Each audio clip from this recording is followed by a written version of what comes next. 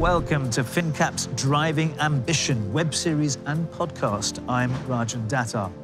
Over the next few weeks, I'll be touring the country in an all-electric black cab, visiting an array of leading UK PLC small and medium-sized enterprises, all selected from finnCap's Ambition Nation listed 50. I'll be speaking to CEOs and business leaders to find out what are the key factors that drove their success. What was their company's unique journey?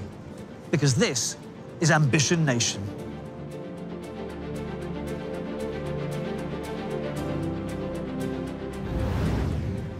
You come from a very, very different kind of background to most business leaders, I suspect. Tell me about that. Tell me about how it started and what happened. I think that's a bit of an understatement. I actually started off my working life as a Glasgow policewoman at WPC 247. And that was the days before equal pay. And I was there before equal pay, I was there during the transition to equal pay, and I was there for the aftermath afterwards. Now, the men didn't think that the women were up to it, and we weren't as capable as them, so forth and so on. So we were given the roughest, toughest patrols in the city. Now, I personally was given the city mortuary, the fish market, and the river. And on the night shift, I used to go down to the city mortuary because Glasgow was a dangerous place in those days, in the 70s. And Jimmy, the mortuary attendant, he became my new best friend. And when I went in on the night shift, Jimmy would say, "Let's play a wee game while the kettle's boiling." And he'd take me into a room, and the game we played was called Spot the Organ. And what happened there was Jimmy would pour the organs onto a table from a post-mortem that had been performed that day, and I had to guess what they were. If I got any of them wrong, he went into a huff and I never got a cup of tea. And so that was my early experience of the police force, or certainly one of them. I have lots and lots of funny stories from those days. You weren't squeamish then, presumably? I was probably too young and naive and ignorant to be squeamish. But anyway, after 4 years of playing Spot the Organ with Jimmy, off I went to the Middle East. I thought it was time for pastures new, and I joined an Arab airline. I was based in the Middle East, and I stayed there for 12 years. Now, if I thought there was discrimination and inequality in the Glasgow police force, it was nothing to what a young woman, aged 21, would experience in the Middle East in those times. But I left when the Gulf War started, and by that stage I had 2 young children. I returned to the UK, and I thought I was the best thing to be introduced to the workplace. And so I thought I'd get a job as a senior HR manager or something. But in fact, the best job I could get was a waitress. It was as though I had useless mother stamped on my forehead, and nobody wanted to employ me. Now, that was not a very pleasant or positive experience, and I certainly don't want any of my daughters or any young women, for that fact, having to experience what I experienced back then. And that's certainly influenced the way I think now and my passion for equality and diversity. How much do you feel that you should play a role as a mentor, as a role model to young women, particularly in this kind of industry, which is very male-dominated? It absolutely is male-dominated. In fact, within the technology industry, I think there's 17% female representation, which is pretty poor. Now, in our organisation, FDM, we have, in fact, 30% of our workforce are female, which we're very proud of. I wish mentoring had been around when I was a young woman. Unfortunately, it wasn't, but it certainly is nowadays. And at FDM, we have a formal mentoring structure. Do you think there is a business argument as to why there should be more women working in this industry, in fact, across the board? Well, there is a skills shortage. That's point number one. In fact, there's a skills shortage worldwide in technology. All companies are now fishing in the same pond. They all want the same talent, and there isn't enough talent to go round. And the skills gap is getting bigger, not smaller. So we need everybody we can in tech. And the gender question is out there. There's lots of initiatives. We at FDM, we have our returners program. It's called Getting Back to Business, where we've actually, over the last couple of years, brought in 125 women returners into the organisation. We have a Women in Tech initiative. It is so important to get more females into tech because they are 50% of the population.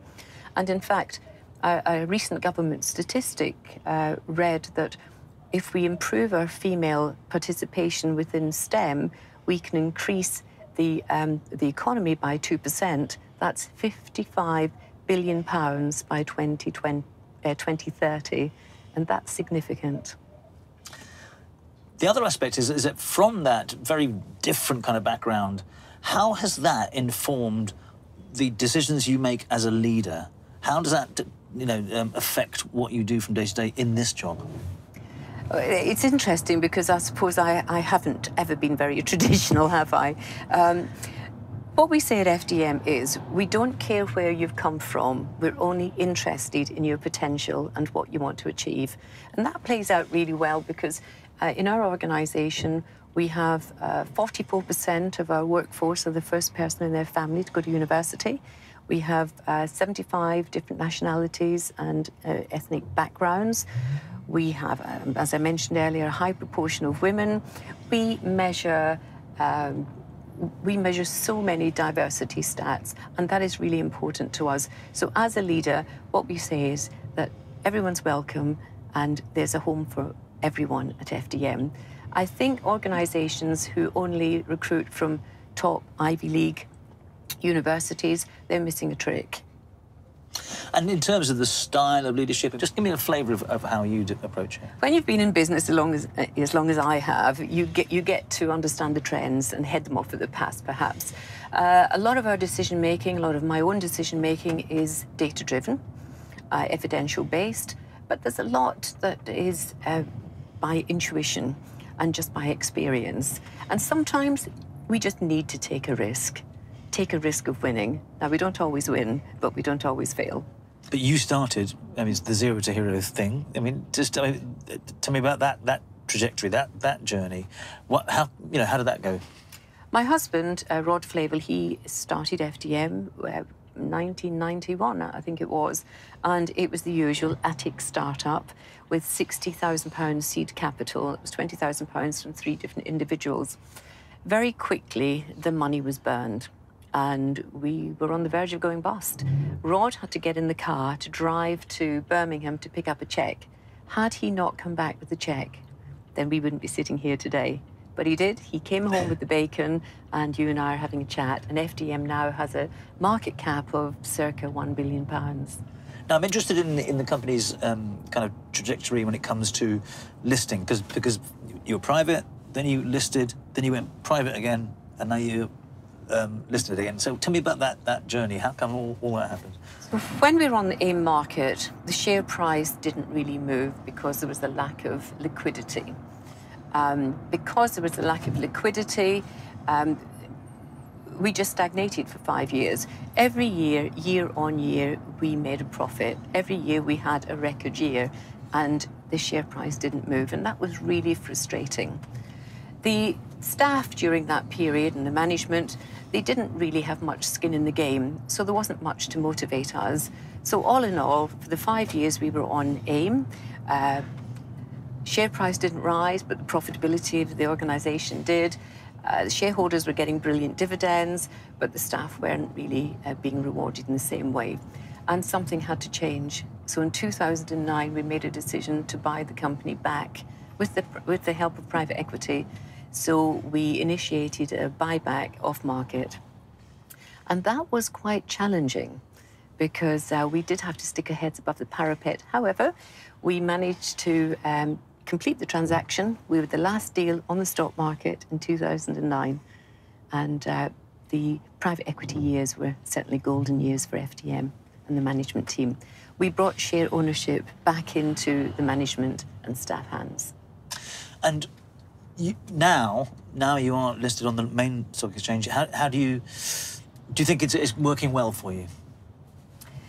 Now that we are back on the main market, I have to say, yes, it's working well for us because we've been promoted to be a FTSE 250 company. The share price has improved from when we listed. We were oversubscribed at the listing, which was also a good sign. And in fact, a lot of the investors who invested in us first time round came back and reinvested. So that kind of demonstrates belief in FDM. There's something that we always like to ask, which is in terms of look at your whole career, your whole life, not just your career. But is there one decision that you made during that time that you think was key, was significant, was a game changer? Yes. To buy the company back off market was absolutely a game changer. Because when we bought the company off market with the help of private equity, at that point we invited all staff to contribute into the new company. And we had a formula of, because there was an amount of sweet equity that was available for the management team. And we didn't want to keep that just for the management team. It was for anybody who felt committed enough to want to invest.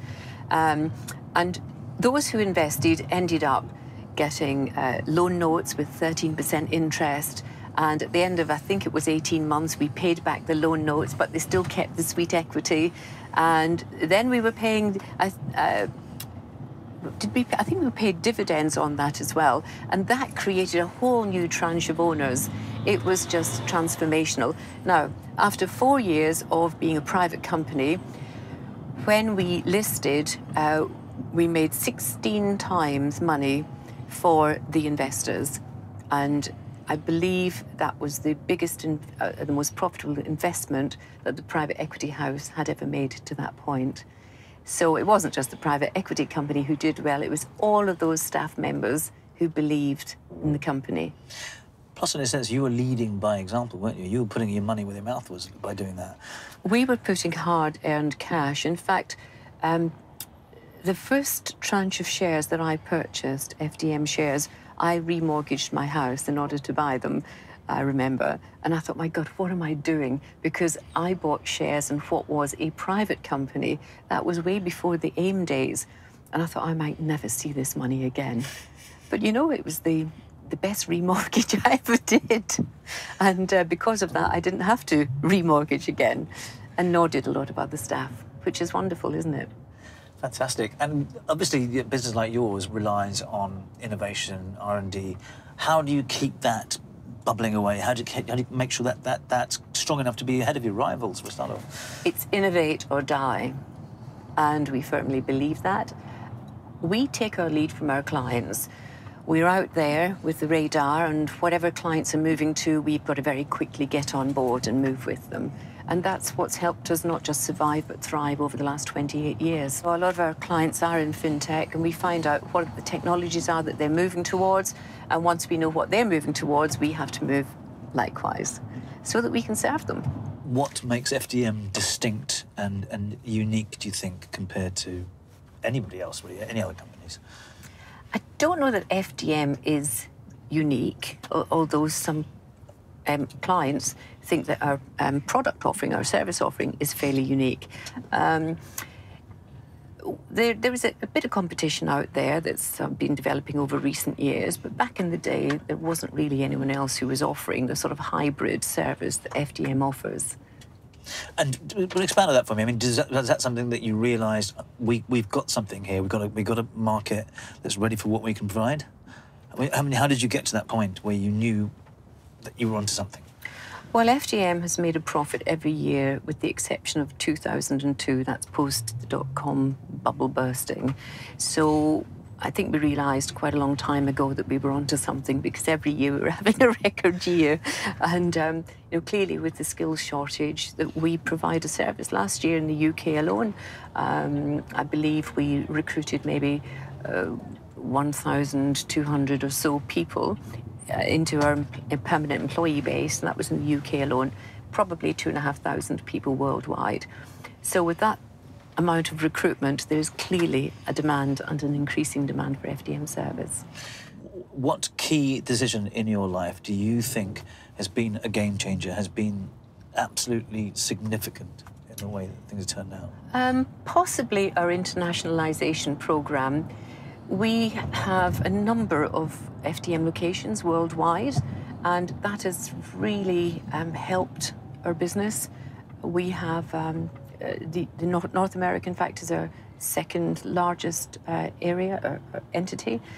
We have probably about 1,000 people working for us, maybe more actually, working in North America.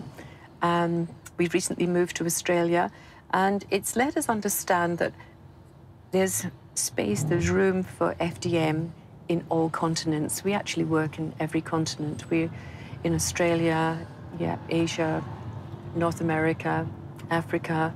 We're everywhere. and is there any check to that growth? No, because there is a worldwide skills shortage, whether it be North America, Australia, Asia, China. We're in China. There is a worldwide shortage. Incredible. Because every organisation nowadays is a tech company. You know, back in the day, we used to work with utilities companies, finance companies, and telecoms. But now every single organisation is underpinned by technology. They cannot function without technology. So there's a huge and growing requirement for digital and tech services, even farming. Sheila, tell me about the culture of the workplace, the culture of the business that you have. How important is that? At FDM, we have a distinct culture. It's a high energy, work hard, play hard. It's a young culture because 90% of our staff are millennials, but we do have some older people like myself as well. When we internationalise, the challenge is how do we export that culture to those international locations? Well, somehow we've managed to do it, and I think we've done that because we take people from the mothership who live and breathe the culture, and they embed the culture into those new locations. I think that's probably how we've managed to achieve that. Let me just end with one more question, which is about the role that you feel is important in terms of influencing women and persuading women to do well in this business. What are the tips that you would give to any young woman starting up, and perhaps wanting to emulate you and be at this position at some point in their career? I'd say, don't go to the city mortuary and play Spot the Organ with Jimmy. Okay, and assuming that they won't do that, yes. But seriously, I have to think about my daughters, 3 young women starting out in technology. What advice would I give them? Well, I'd say find someone that you admire and ask them if they will mentor you. And you don't need to have one mentor. You can have several mentors for different things. Look for a role model or various role models and try to decide what you identify in those role models. Say yes to everything. Put your hand up to everything. Be the first to volunteer. Get your head down and enjoy your career, because there's never been a better time for a woman to enter a career in technology.